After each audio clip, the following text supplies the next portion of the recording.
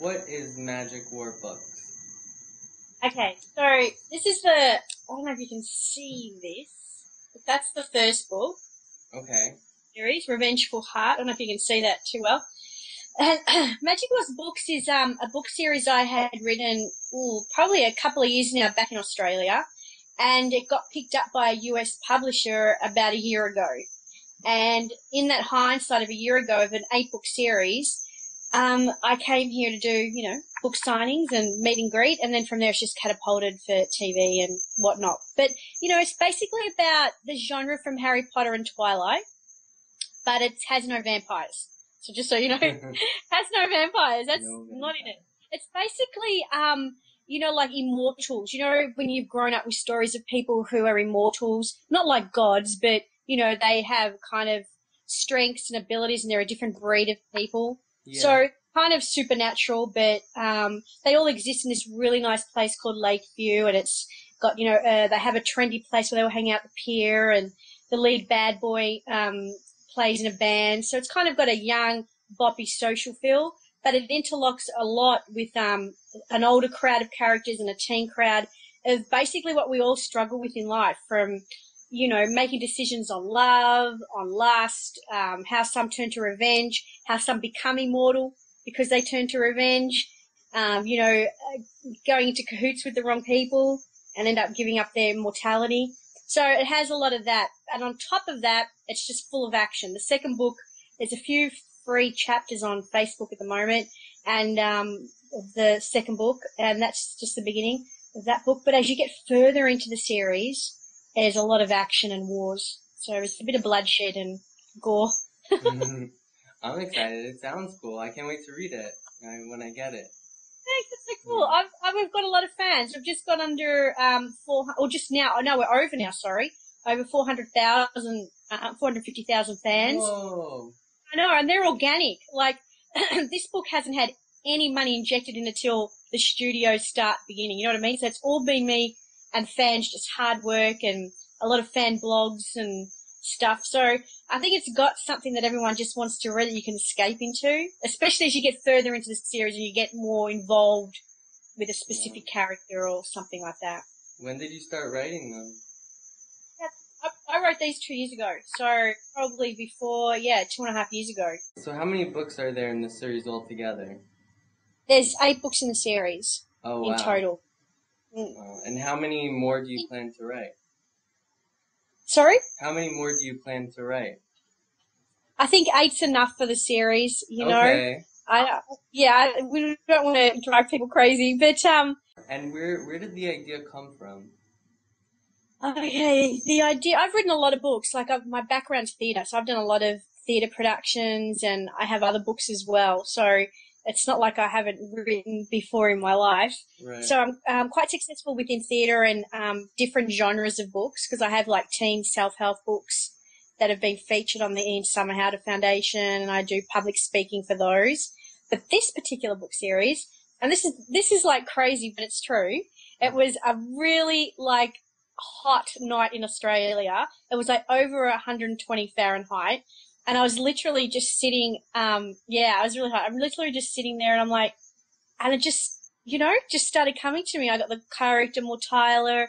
I wanted the bad boys. I was thinking of this place, and seriously, that's how it came to me. I have no more exciting story, but that's the truth. And how do you go about your creative process? So I've been writing for a long time. So I guess what I've done over the years is mainly my imagination. It's just stories I come up with. So I may see something in my day, like, a friend or a cute guy or something like that, and then that will then catapult into, that'd be a good character, or maybe I can set it like this or do something like that. So it's just kind of playing around with my imagination.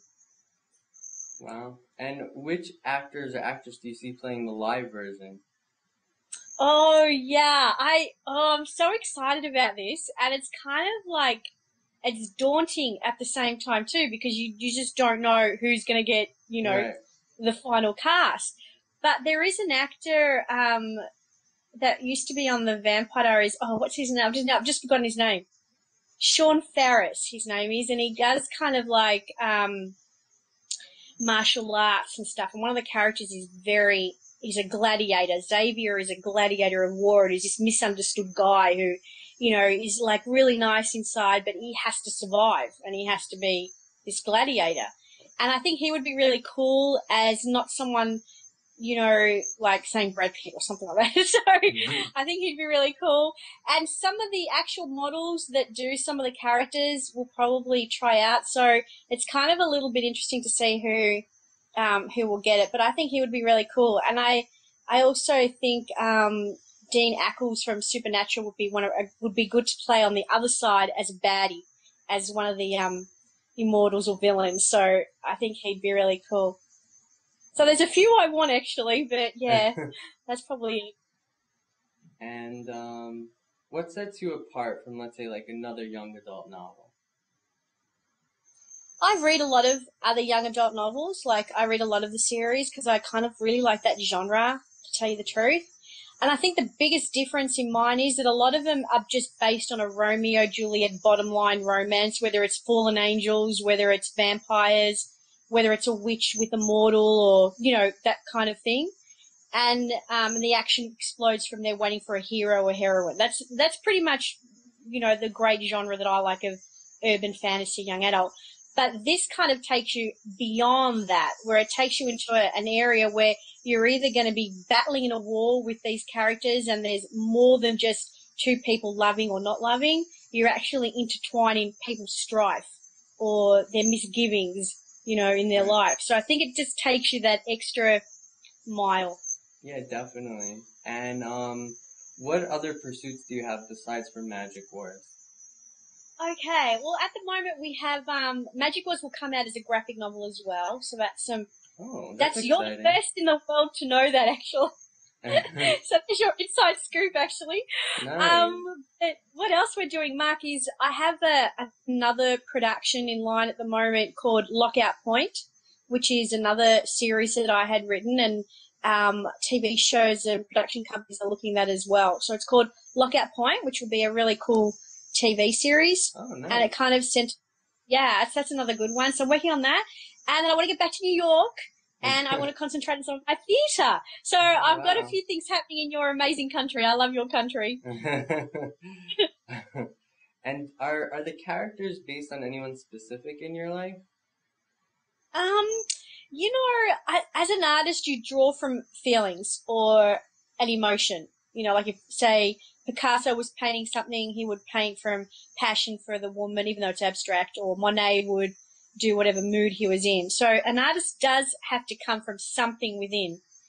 But as in a specific person, if you read the book, or the second book mainly, and you see the fans, if there was a guy like Mark or Xavier, I'd be very happy in the series. But they're fictional. But I think a lot of the emotions, I had a very, dysfunctional kind of abusive childhood. So I think a lot of the characters that have turmoil or, sorrow, I can kind of pull out on that. And then I guess when you're dating and you have the ups and downs, there's a little bit you draw on that, Mark. Yeah, no, definitely. And do you yourself have a favorite book? Yeah, my favorite books tend to be the classics at the moment. I haven't read anything modern that has wowed me. I did like Harry Potter. I think that really got us to escape our lives. But I guess my favorite books are like Wuthering Heights, Pride and Prejudice. Those kind of classics I really like. Wow. They're well written. Yeah, they are. I'm actually just reading The Catcher in the Rye. I never read it before. Oh, hey, whoa, that's good. Yeah. I actually I'm enjoying it. Like, I can't put it down. Except I have like a stack of books like this high. It's like I put it on the list. That's a really good book. Like those classics, I always go back to. I read modern books. Don't get me wrong, but you just, I don't know, you get lost in the way they're written. And I think also a big thing there, Mark, is they were edited different. Our editing process is so different now from Australia to America to the UK to Europe that we don't have that kind of that storyline that wants to draw you in the way they do, the way they write. And every country has a whole new way of spelling, a whole new way of apostrophes. And I think that does make a difference to a story, how someone chops and changes it. It's true. It changes the whole voice of the person. It does, and I've had to stick a lot with a lot of different editors, and still you can pick it up, and the book that's in Australia will be edited a little bit different than the book here, or the punctuation, or yes, I think it's kind of like I think that's what changes the tones in a lot of books, that part of it. Right. No, for sure. But no, so Patrick, I think what was that? What? What was that? Sorry. No, I said I think that's it. I think we got everything. I think we covered Oh, cool. it. Yeah. Well, fantastic. Yeah. Well, I can't. As soon as we know the dates where it's getting launched next year on TV, I'll let you know straight away because we'll let everyone know. But yeah, thank you so much for your time.